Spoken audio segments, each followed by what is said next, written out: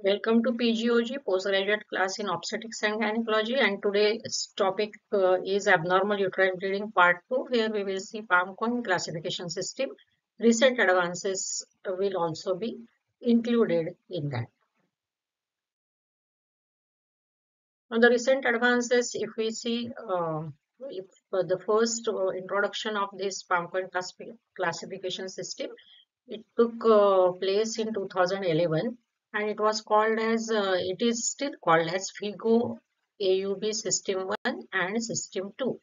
FIGO is International Federation of Gynecologists and Obstetricians, that is the apex body, and that body introduced this new classification system for the to study or to even clinically uh, uh, evaluate the patients, treat the patients, and that is called as AUB System 1 and AUB System 2. Last class we have already seen about AUB System 1 in AUB Part 1. Next came WHO classification of endometrial hyperplasia in 2014. Then there was FIGO AUB revised classification in 2018. So it is an important landmark that whatever was suggested in 2011, major content is same, but few modifications are there, and that is why it is very relevant for us to know about this revision of the AUB system 2, which was introduced in 2018. Then most latest one is the AUBO subclassification by FIGO in 2022, and in 2000 as recent as 2023 we have FIGO staging of carcinoma endometrium. This we have already seen, and I have just taken a slide from the previous class only, where in AUB part 1 we have already seen this FIGO AUB system, which is mainly focusing on how we take menstrual history by FDRV, and then about intermenstrual bleeding and about the unscheduled bleeding. So what we will see today mainly is FIGO AUB system 2, that is PALMCOEIN. It is an etiological classification of abnormal uterine bleeding. First four are structural causes or contributors for the abnormal uterine bleeding, which are measurable, which can be measured or evaluated either by imaging or by histopathological examination. So we have polyp, adenomyosis, leiomyoma, and remember, aim is not only malignancy, it is malignancy and hyperplasia. Next four are called as non-structural because these pathologies cannot be measured or evaluated by imaging or histopathology. So we have here coagulopathy, ovulatory dysfunction, endometrial disorders, and iatrogenic. Now, all the old terminology was dysfunctional uterine bleeding, which was discarded by this AUB in 2011, AUB System 1 and System 2. But if we see, what we can recognize here is DUB included all these three: coagulopathy, ovulatory dysfunction, and endometrial disorders. Last is not otherwise classified because it can be either structural or non-structural.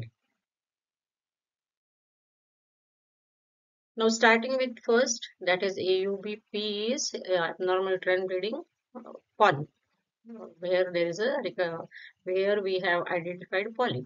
So polyp can be either endometrial or endocervical polyp. Polyps are the epithelial overgrowths which contain variable amount of vascular tissue, connective tissue, or fibrous tissue. These are often asymptomatic. Though these are detected, it is not necessary that these will always be necessarily be contributing to AUB, but these might contribute to AUB, especially if patient has intermenstrual bleeding, then it might be because of this polyp. These are usually benign and rarely these are atypical or malignant, but it is a dictum that whatever tissue we remove, we send it for histopathology, and it comes sometimes as a surprise that it might be a malignant polyp, but it is very rare. These are diagnosed either by ultrasonography, better by hysteroscopy, and whenever we remove these, then by confirmation is by histopathological examination. Next is AUB adenomyosis.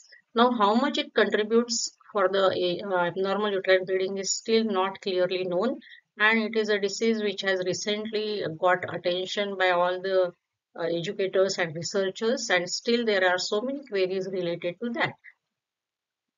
It is if it is diagnosed histopathologically as a hysterectomy specimen, that diagnosis is of less value as far as PALMCOEIN classification system goes, because PALMCOEIN is a pre-operative clinical classification system. It helps us to know how many contributing causes are there and how to manage a patient. And hysterectomy is too drastic treatment for abnormal uterine bleeding, and that is why we need to diagnose it by measures apart from histopathological examination, and for that ultrasonography and MRI based diagnostic criteria are very important. 2D transvaginal sonography is considered to be having same specificity and sensitivity as MRI as far as diagnosis of AUB goes, adenomyosis goes. Now these are the 8 criteria.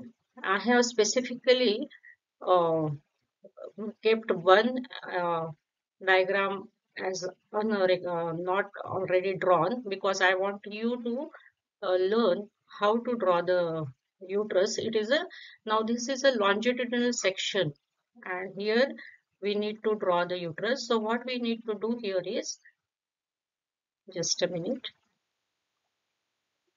we need to draw first this triangle, small triangle, that is a uterine cavity, and this is a longitudinal section, so we draw it like that.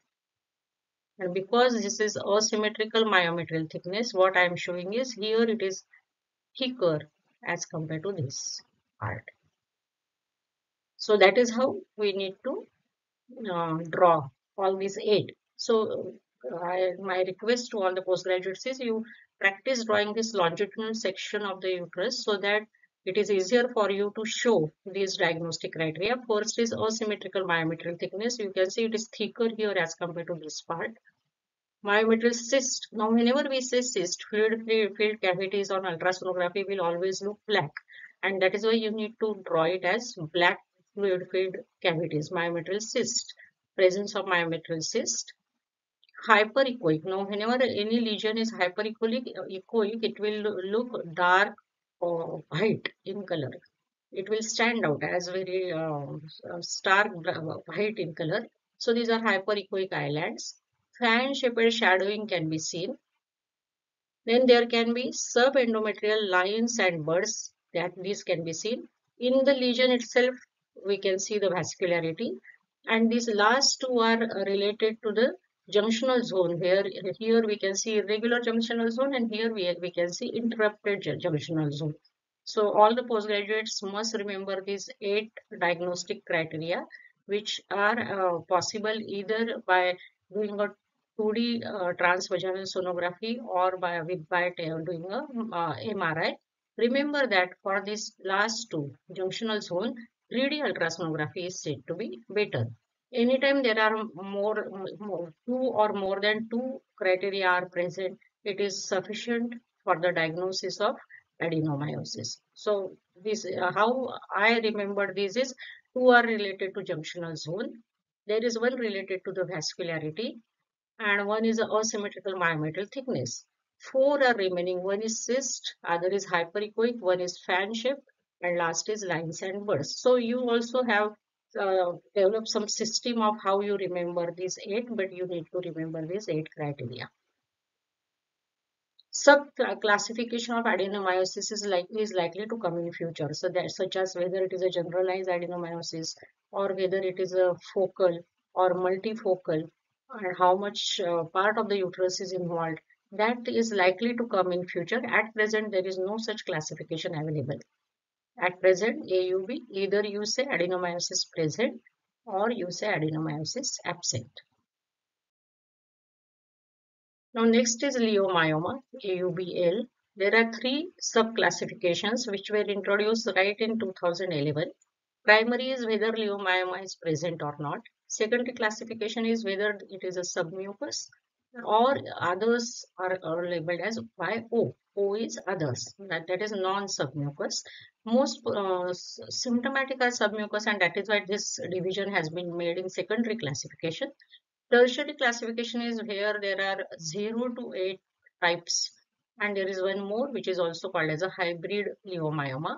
Now, all this tertiary classification, it is important, especially whenever we are planning removal of the leiomyomas, myomectomy to be done either with the help of laparoscopy or hysteroscopy. So as you can see here, type 0 is where pedunculated submucous leiomyoma is there. 1 is less than 50% is in the myometrium. 2 is more than or equal to 50% is in the myometrium. 3 is completely in the myometrium, but it is touching the endometrial lining.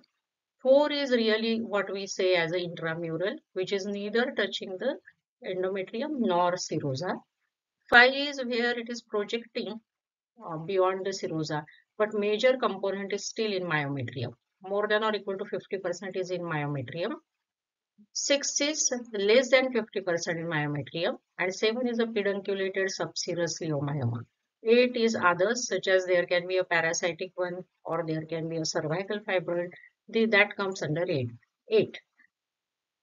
What is hybrid is? This is example of 2 to 5. That is 2 is whenever it is a more than or equal to 50% is in the myometrium.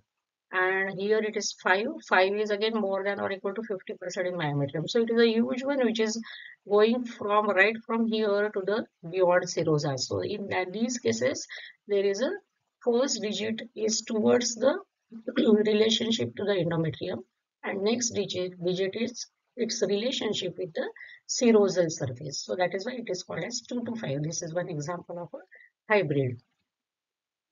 Now, as far as 2011 classification goes, 0, 1, and 2 were considered as submucous, 3 and 4 as intramural, and 5, 6, 7 as subserous.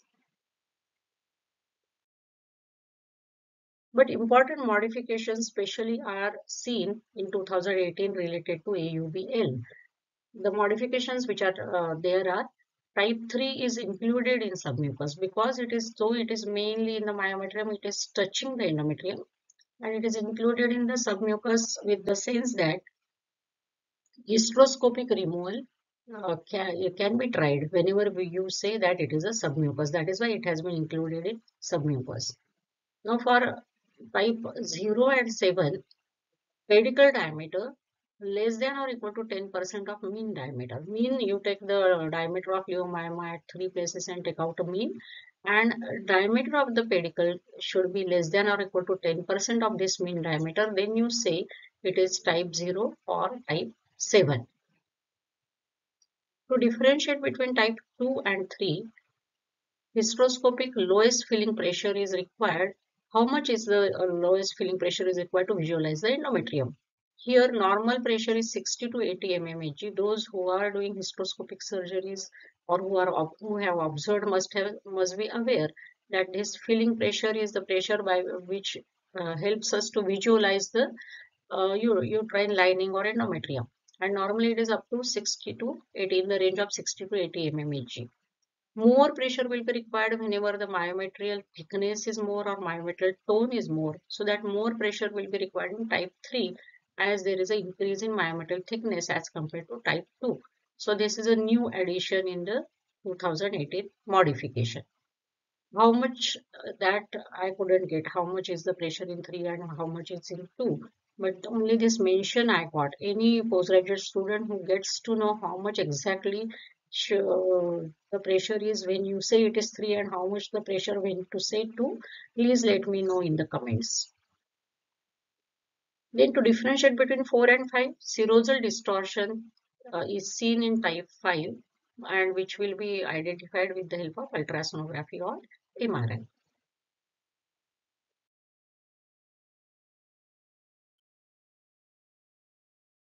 Further modifications which are suggested in 2018 revision are in whenever there is a leiomyoma, total uterine volume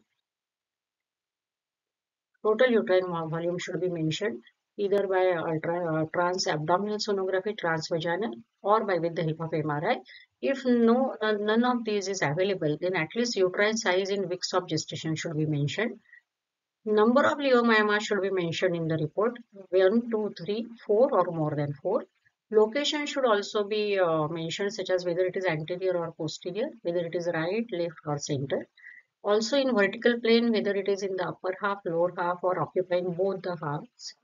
Volume of 4 leiomyomas at least should be mentioned, and if there are more than 4, then volume of the largest one should be mentioned. So these are the mandatory reporting guidelines given for ultrasonography or for the MRI based reporting whenever there is a AUBL or leiomyoma. Coming to AUBM, M is malignancy as well as hyperplasia. Sub Sub-classification of endometrial hyperplasia is same as has been suggested by WHO in 2014. There are only two types now, endometrial hyperplasia without urticaria and endometrial hyperplasia with urticaria. This endometrial hyperplasia with urticaria is also called as endometrial intraepithelial neoplasia or EIA. Leiomyosarcoma is also included under AUBM, and carcinoma endometrium FIGO staging 2023 that has been unaltered as far as AUBM goes. So what is this FIGO staging 2023? Here I have shown diagrammatically and so that it is easier for us to remember.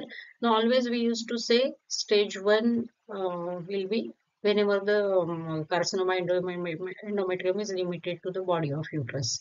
But here stage 1 is again divided into 1A, 1B, 1C. These are the three. And remember that for stage 1A also there are three, 1, 2 and 3. So main are three, 1A, 1B, 1C, and for 1A there are further 1, 2, 3 divisions. One is there is NA is non-aggressive type, histopathological type, and it is either involving endometrium or a polyp. 2 is non-aggressive but less than 50% involvement of the myometrium, and 3 is whenever there is an endometrioid carcinoma which is low grade and it has a separate presence in ovary also. So there is an endometrioid type of carcinoma endometrium as well as endometrioid carcinoma of the ovary. Then it will be stage 1A3. What is 1B is non-aggressive but involving the myometrium to more than or equal to 50%. And whenever it is aggressive tumor and there is even there is no involvement of myometrium, it will come 1C. So for C, always remember it is related to the aggressive type. What is 2A is involvement of the cervical stroma when it is a non-aggressive tumor. What is 2B is there is a major involvement of lymphovascular space invasion is present. Then it is 2B. And whenever it is an aggressive type, then it is 2C. And it is involving the myometrium. Aggressive type not involving myometrium is 1C. When involving the myometrium to any extent, that is 2C. So that is how you can remember the difference that 1C and 2C both are having aggressive type of a histopathological variant such as serosal tumor or clear cell tumor. These are the aggressive types, unclassified one. These are the aggressive types of endometrial carcinoma. 3A is adnexal involvement, 3B is either vagina or pelvic peritoneal involvement, and 3C is lymph node involvement, para-aortic or pelvic lymph nodes. 4 is bladder or rectal mucosal involvement, 4B is extra pelvic peritoneum, and 4C will be distant metastasis. What has been suggested is always to add, if feasible, molecular classification also. So whenever we are writing the staging and if the facilities are available, molecular classification should also be noted. And what is mainly there is whether it is aggressive or non-aggressive histopathological type of tumor and how much is a lymphovascular space invasion. So these are the three factors: molecular classification, LVSI, that is lymphovascular space invasion, and whether it is an aggressive or non-aggressive type of the tumor. Coming to AUBC coagulopathy, it includes systemic disorders of hemostasis, and out of which most common is von Willebrand.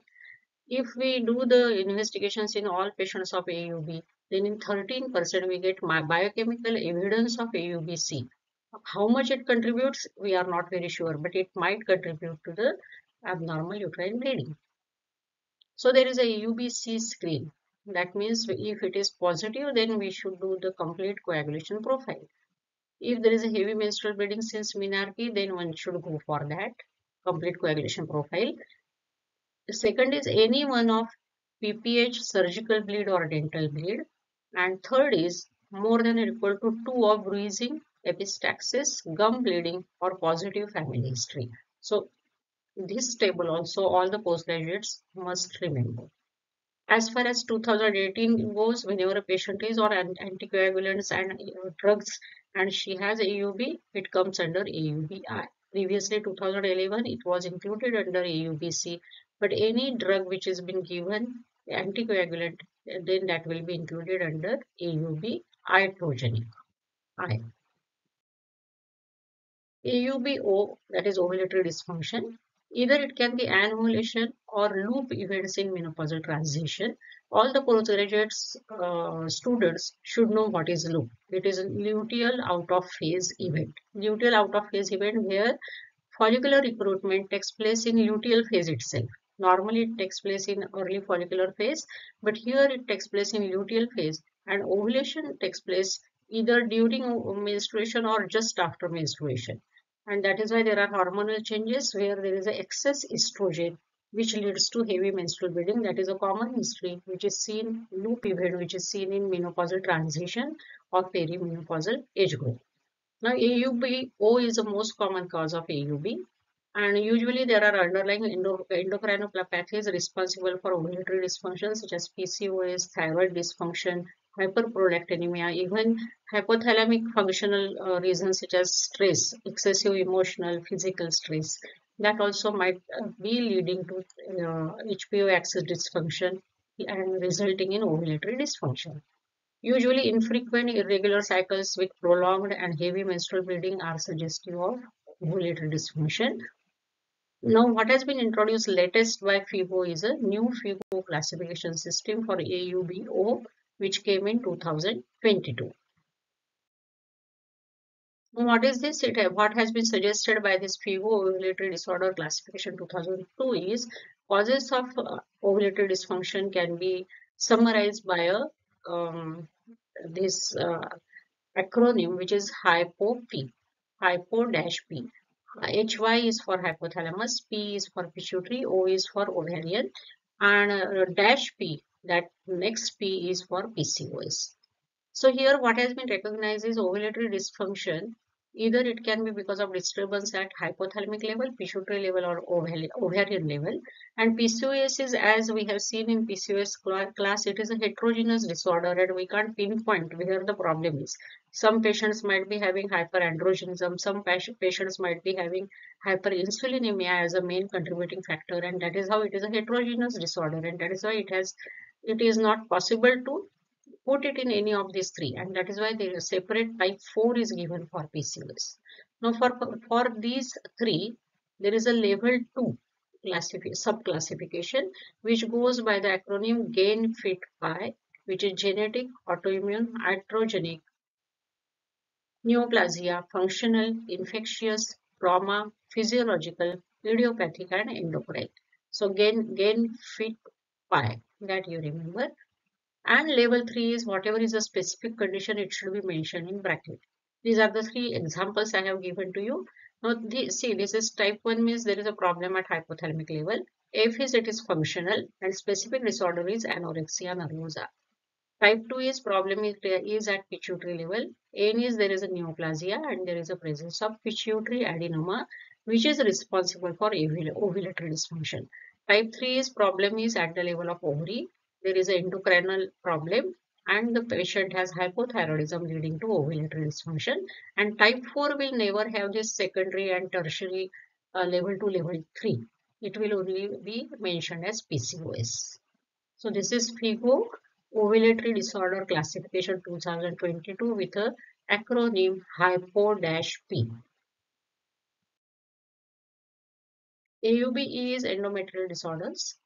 AUB, whenever there is a AUB with normal ovulatory cycles, regular cycles, and still there is a AUB, then usually it is a diagnosis of exclusion. Whenever regular cycles are there, but there is a heavy menstrual bleeding and or prolonged bleeding, and no other cause is found, then we suspect it is a diagnosis is given as AUBE.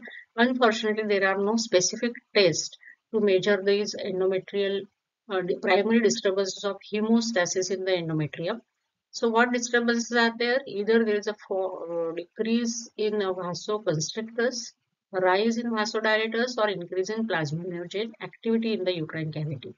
So vasoconstrictors are endothelin 1 and prostaglandin F2 alpha. Vasodilators, which are more in amount, are prostaglandin E2 and prostacyclin, that is I2. And increased plasminogen activity leads to increased clot lysis of the menstrual blood, and that clot lysis is responsible for heavy menstrual bleeding. AUBI is iatrogenic, where either patient has AUB because of certain medications or intrauterine system. Whenever it is a LNG IUS, then breakthrough bleeding is usually is seen in some of the patients for first 6 months. There are three groups of medications. First are the drugs which are directly acting on endometrium. Second group is anticoagulants, and third are affecting the ovulation. Directly acting on endometrium are steroids such as estrogen, progestogen, or androgen. All these are, whenever there is abnormal bleeding, it is called as unscheduled bleeding or breakthrough bleeding. Now, whenever there is cyclical treatment is being given, such as cyclically progestogens or estrogen progestogen combination is given, and if in between patient has intermenstrual bleeding, then we call it as unscheduled. If what we expect is amenorrhea, such as patient is on DMPA, in that any time she has bleeding, it will be considered as a breakthrough or unscheduled bleeding. Breakthrough bleeding and unscheduled bleeding, these are the terminologies with the same meaning. Affecting coagulation, drugs affecting coagulation such as warfarin, heparin, or the newer one which is rivaroxaban. All these, if this patient is taking these and she has AUB, that will come under AUB-I, that is iatrogenic. Third group is affecting ovulation, tricyclic antidepressants or phenothiazines. They affect dopamine and serotonin uptake is affected adversely, and there is hyperprolactinemia which leads to anovulation and AUB. Now, why there is breakthrough bleeding whenever a patient is taking estrogen or progestogens? Either there is a non-compliance, she is taking it with along with antibiotics, certain antibiotics or anticonvulsants, or if patient is a smoker, then there is accelerated hepatic clearance of these steroids, and that leads to the abnormal uterine bleeding. So, whenever there is breakthrough bleeding, we need to rule out these causes of breakthrough bleeding. If you are asked what are the causes of breakthrough bleeding when your patient is on OC pills or progestogens, then non-compliance, either the patient is taking along with antibiotics or anticonvulsants, or patient is a smoker. AUBN is now called as not otherwise classified in 2018. It was previously called as not yet classified. All these conditions are either poorly defined or inadequately examined. Examples are arteriovenous malformations, myometrial hypertrophy, isthmocele or niche at lower uterine or upper cervical part. In a case of previous cesarean section is a new entity which has been recognized, and it might be the contributing factor or one of the cause of abnormal uterine bleeding. Thank you so much. Next class we'll see AUB3, that is management of AUB.